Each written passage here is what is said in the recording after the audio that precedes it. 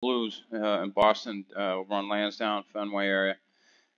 Seating map, seating chart, whatever you want to call it. How would you buy a ticket or decide where you might want to go or sit or what have you? It's a little nuanced in there, so let's take a look.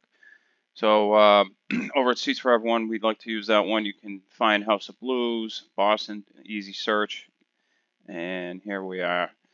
So let's just look at random here. All right, Friday, September 8th, Cannons is coming. Click on the green button to get tickets. That's also going to show you the seating map, the seating chart, the layout, whatever it happens to be. It'll show you that. So as you can see here on House of Blues in Boston, you can, if you've been in there, you know it's got a little bit of a goofy setup. So you've got the stage right here as depicted, the floor, the mezz, a little mix area, and then you kind of have these other layers surrounding it.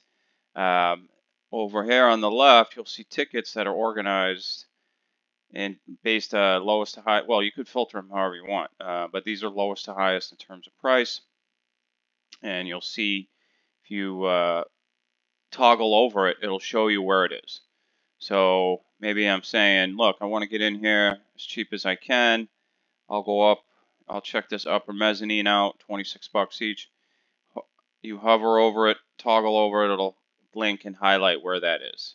So pretty easy. House of Blues, little nuanced seating area, seating map. They got a restaurant in there. They got booze, place to drink and all that.